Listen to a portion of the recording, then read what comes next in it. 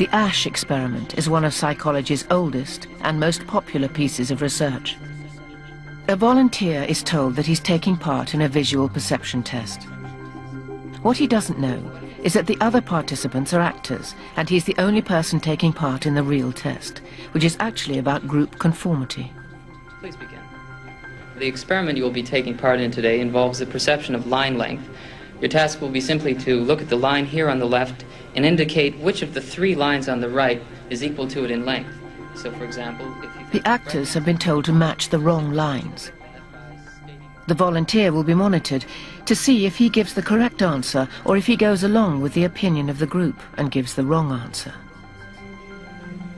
In the first test, the correct answer is 2. 1. 1. 1.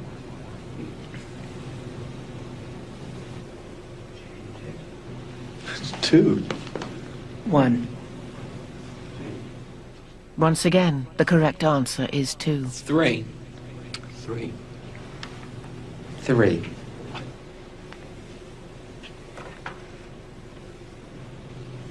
3.